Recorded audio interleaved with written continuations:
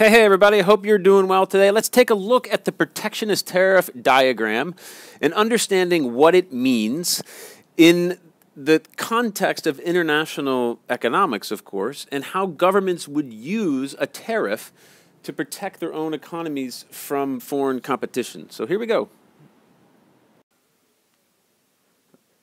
This video lecture is going to take a look at the impact of a tariff on the U.S. market for wheat, both for U.S. consumers, U.S. producers of wheat, and foreign producers of wheat. The first thing I think is best to take a look at is what's the situation before the U.S. market is opened up to world producers of wheat. And what you can see is there's this U.S. domestic demand for wheat. There's also a U.S. supply of wheat. And as a result of this, there's an equilibrium price of PE, QE, which would result in an equilibrium price level where U.S. producers are making a nice profit and U.S. consumers are content with the quantity they are consuming at that price level. As a result of this, you can see that there's going to be a U.S. producer revenue equal to the area of this entire box, right? Now let's imagine for a second, though, that the United States is interested in opening up its market to the world producers, and as a result of that, what's going to happen is there's going to be a dramatic drop in the price of wheat down to PW, and as a result of the drop in price, of course, there's going to be a dramatic increase in the number of consumers who are willing to purchase wheat at a price level of PW. And so while this is a big gain for U.S.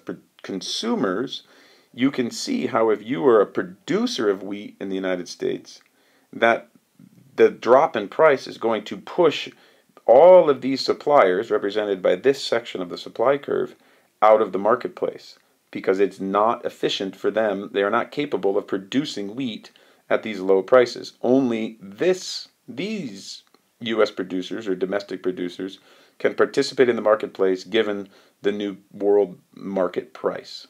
So you can see that U.S. revenue for the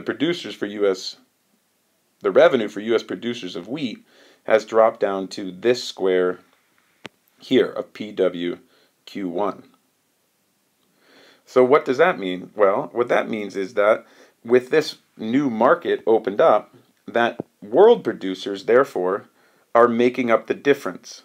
So this is the quantity, Q2 is the quantity, and this entire area right here represents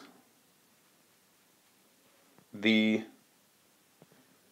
gains by foreign producers in the marketplace. So these would be total revenue. This would be revenue for foreign producers of wheat.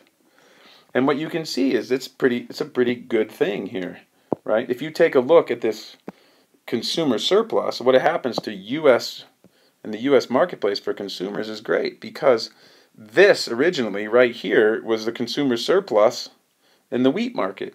But because the prices dropped so dramatically, now the U.S. consumer surplus has expanded all the way out to here. So for producers, this is a good thing. But what about all of the U.S. producers that are now pushed out of the wheat market? What about all these people that are covered up? What happened to them? Well, obviously this opening of the marketplace was bad for them. So the United States government might want to intervene in the marketplace, and as a result might establish a tariff on imported wheat.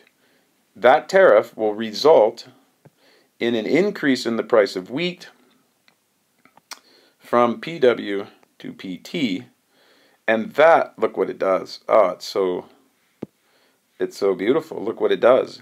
It brings this quantity of U.S. producers back into the marketplace, right? Because at this price level, with the new price level, this quantity of U.S. producers can now get back in the fold.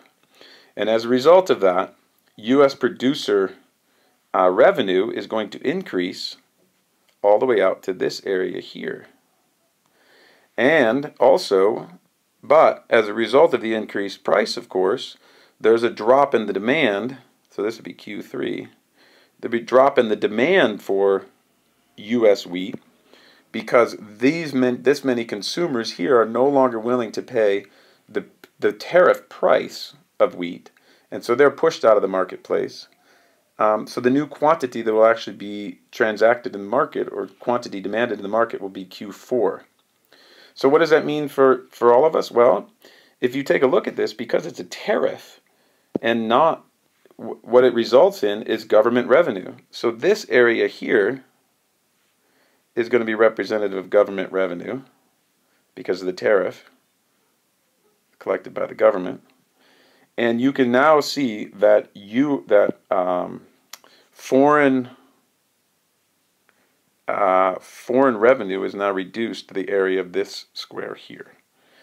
Okay, so this is looking kind of sloppy, but you can see that the tariff has brought in all of these U.S. producers back into the marketplace, resulted in an expansion of domestic revenue for wheat. You might think that, well, you know, this quantity of wheat from Q3 to Q4 is still being produced by foreign producers, but don't forget they're only getting PW because the tariff is being collected by the government. And as a result of that, foreign revenue is equal to this area here. This area is equal to the government revenue, and this over here is lost to consumers. This area of consumer surplus is lost, and this is going to actually be representative of what you call deadweight loss. So this is going to be loss of welfare as a result of the tariff. Okay, so that's kind of messy, but and this is pretty slick, the way that Jocelyn Blink has put this together. So the way that this would look, real quickly here, is this area here. Try to get my colors back. This area here is going to be A plus B plus C plus H plus G. This is now U.S. producer revenue, foreign revenue, I'm sorry, domestic revenue, right? This area here, I plus J, is the new revenue for foreign producers. Remember, they don't get DE. DE is going to be equivalent to this area right here, government revenue as a result of the tariff. And F over here, part F right here, this is going to be deadweight loss as a result of a drop in consumer surplus as a result of the increase, artificially inflated price due to the tariff. But also there's something kind of interesting going on right here. This part C is also dead weight loss because this one's more obvious, right? If you take a look here at this triangle, this is a loss of consumer surplus as a result of only Q4 being demanded in the marketplace instead of Q2. So this is a loss of welfare. But this over here, C, represents a loss of welfare too, or deadweight loss of welfare, as a result of the fact that H, this quantity from Q1 to Q3, used to be produced by more efficient foreign producers. But now it's being produced by domestic producers, but in a more inefficient way. So it's a misallocation of the world's resources. And so C ends up being representative of a deadweight loss also. Okay, I hope you found this video to be helpful, and we'll talk to you in a bit.